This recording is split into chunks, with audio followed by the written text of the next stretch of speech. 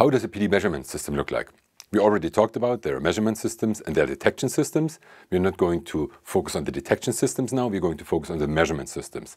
So first of all, I would like to speak about the historic version of it, and then very quickly we will come to the current version. So in the historic version, we had a partial discharge, and our pulse. It went into an amplifier, we had an analog filter set, and we had a diode here that was rectifying the signal, and then with the signal we would charge a capacitor, and depending on the charge of the capacitor, depending on the voltage over here, we will get a certain reading. So you had a partial discharge coming in, the meter would go up and it would go down. Well, actually the idea was that you need multiple partial discharges, let's say around 100 picocoulomb, right? And they would constantly come in, and they would move the needle to here or move the needle to some other place. So this was PC. The resistor here was there in order to discharge the capacitance. So it was a little bit like a sample and hold. Well, that was an idea, but the problem was you only got one value and you didn't really know what this value stood for. What kind of partial discharge do we have? Is it noise? Is it external PD, internal PD? So you couldn't do much about that. However, the worst part was that this was an analog filter system. And analog filter system have the disadvantage that, I mean, capacitors in there, resistors and other things. The problem was that they would change their characteristic, they would change their behavior over temperature and over time.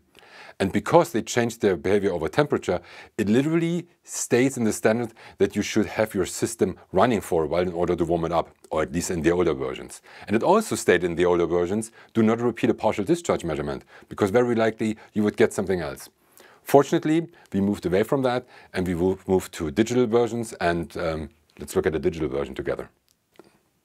Before we talk about the historic version, let's talk about an intermediate step, the not-so-historic version. Sorry, I forgot to mention that before.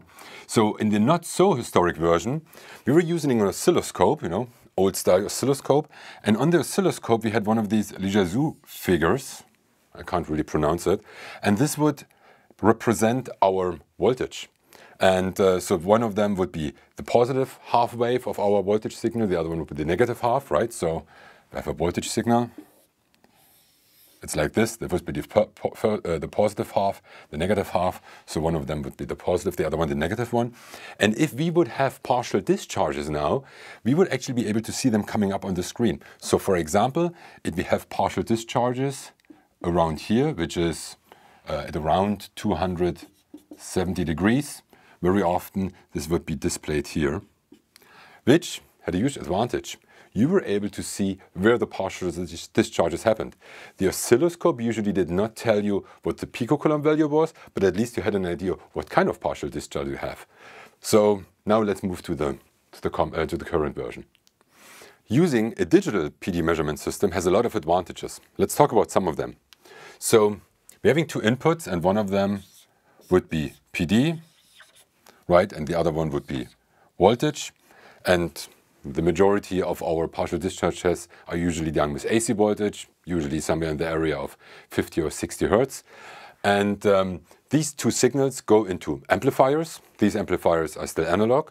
However, very often you use rather sophisticated amplifiers. Sometimes people call it military grade, and they shouldn't change their behavior so much. And then you have the analog digital converter. And technically, the signal only in the input is analog. Afterwards, it is digitized, which is awesome because we can do a lot of cool stuff with that. Analog digital converters usually vary in quality. They have different sampling rates and they have different bits. But let's not get into the nitty and gritty here. Let's keep on talking what a digital system is. The biggest advantage, or one of the big advantages, having digital filters. And that is awesome. You can usually change the filters you're using with a mouse click. And especially if you're doing an on-site measurement and you have a lot of noise, it's always awesome to play around a little bit with the filters to figure out where's an area where I have a lot of noise, where's an area where I don't have a lot of noise, and that's quite beneficial. Then you have something, let's call it the BD processor, that brings these two things together, and then the whole thing goes to your human interface device. like a computer. There are some companies who have a transmission of the signal in a different way, in a digitized way, sometimes not even a galvanic coupled system for communication, and this has a lot of advantages. The biggest advantages in the old systems, right, with the analog systems or the oscilloscope, the idea is that this cable should be kept short as possible, because if you don't do that, and you're having some kind of radio signals here, these could couple into this cable. So the idea would be to keep it as short as possible. However, the majority of people who carry out partial discharge tests don't like it so much to sit right in the high voltage area. So they usually want to sit outside. That makes the cable usually 10, 15, 20 meters long. And sometimes you're having setups where you have a large high voltage area and you have an office above so the people can oversee what is going on, and they're sitting there and doing the measurement. So sometimes, I mean, I've been to places where this cable, it's a galvanic cable, it's usually a laboratory cable, very often 50 ohm cable, is 50, 70, 100 meters long. And this would act as an antenna. So for every kind of noise that is outside, it would couple in, and it could be mistaken for partial discharge, or at least make the partial discharge measurement harder. Many companies out there who have partial discharge devices and who sell them, they have some kind of communication device here, communication device here, and this point over here, or this line, is usually not subject to noise so much anymore. Furthermore, what's possible sometimes as well is that actually you have the internet in between here. So there are companies who sell something which they usually call monitoring devices, where you monitor a certain object, a certain high voltage equipment, and very often you take multiple measurements, not only voltage and partial discharge, sometimes others as well, and you're going to communicate them over the internet, and then the person who is actually checking, you know, and the human interface device actually checking or making the reading of the measurement is sometimes in a different country. So let's not get too much into that. There's one advantage or another advantage with the digital system.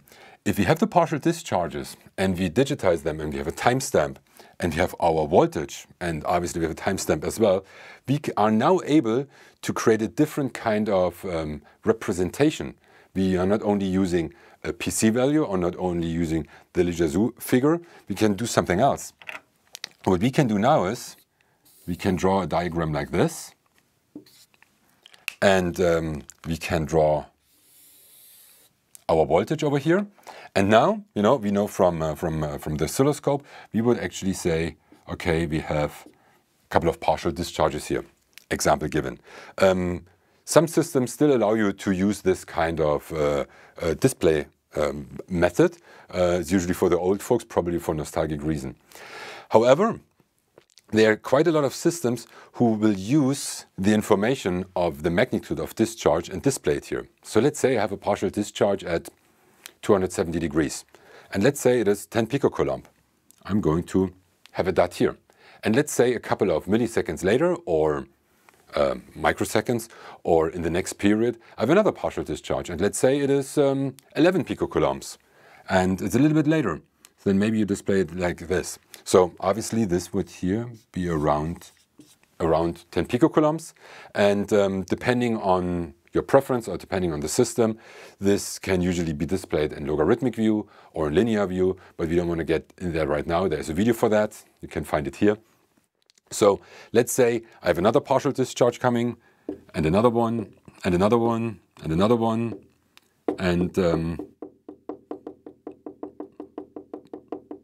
and another, and I'm ending up with some kind of a pattern. And there are quite a lot of people out there who are able to look at the patterns and actually distinguish and say, okay, this is a corona, this is a service discharge, it's an internal discharge, or something like that. And these are one of the advantages of a digital system. Furthermore, I think I said it already, you can save it, you can play it afterwards. Sometimes you can even change the scale, you can change how you want to look at it. Sometimes you can use further filtering. For example, you record something, you record all of the partial discharges that you were able to detect or you were able to measure, and then you can use some post-processing where you're actually saying, okay, I only want to see a certain kind of partial discharge with this kind of characteristics or this kind of characteristics. And especially if you're doing online tests, this helps a lot, because an on-site test or online test, you're having a lot of noise usually, and it's kind of hard to figure out so which signals are actually partial discharge and which signals is noise. And the post-processing sometimes in the quiet office rather than on-site when it's raining or the weather isn't so good and the customer looks over your shoulder. So very often you do this in the office later on, look at all of that in order to write your report and come up with a conclusion. So that's pretty much it for the measurement system. Thank you very much for watching, and see you in the next videos. Bye-bye.